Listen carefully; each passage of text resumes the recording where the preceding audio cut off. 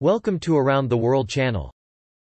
COVID-19 lockdowns could drop carbon emissions to their lowest level since World War II. But the change may be temporary. CNN. As predicted, carbon dioxide emissions have declined during the COVID-19 pandemic. But if past crises are any indication, the environmental gains may be short-lived.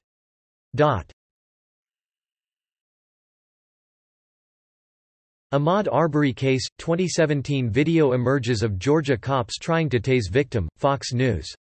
Ahmaud Arbery, the Georgia jogger who was gunned down by a father and son with ties to local law enforcement, was the target of a police officer in 2017 who tried to tase him in a park after accusing him of smoking marijuana, a newly released video shows.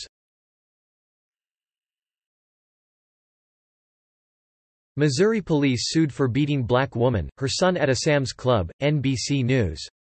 A 68-year-old black woman in Missouri is suing 4 white police officers claiming that she and her son were injured when officers threw them to the floor of a big box store on the false accusation that they had stolen a television.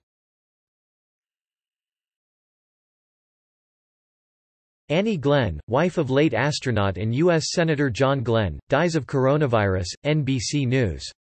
Columbus, Ohio. Annie Glenn, the widow of astronaut and U.S. Senator John Glenn and a communication disorders advocate, died Tuesday at age 100. Glenn died of COVID-19 complications at a nursing home near St.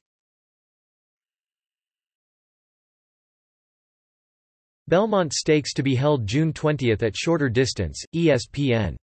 The Belmont Stakes will take place June 20 without spectators and will be shortened from its traditional length of 1.5 miles to 1 mile, the New York Racing Association announced Tuesday. Medical Journal says Trump is factually incorrect about when it first published coronavirus reports, CNN.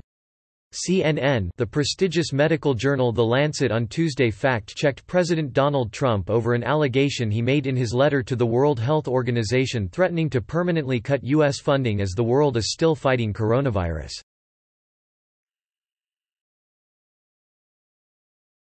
Southwest says new bookings now outpacing cancellations, a pandemic turning point, CNBC. Southwest Airlines said Tuesday that new bookings are outpacing cancellations, a turning point in the coronavirus pandemic that has devastated air travel demand. Microsoft's new Fluid Office document is Google Docs on steroids, The Verge. Microsoft is creating a new kind of Office document. Instead of Word, Excel, or PowerPoint, the company has created Lego blocks of Office content that live on the web. Walmart Q1 e-commerce sales surge 74% as company shuts down Jet.com, acquired for $3.3 billion in 2016 ZDNet. Walmart said that its first quarter e-commerce sales were up 74% due to grocery pickup and delivery and added that it is discontinuing Jet.com, which was acquired in 2016. Nordstrom is now selling cloth face masks for just $4 InStyle.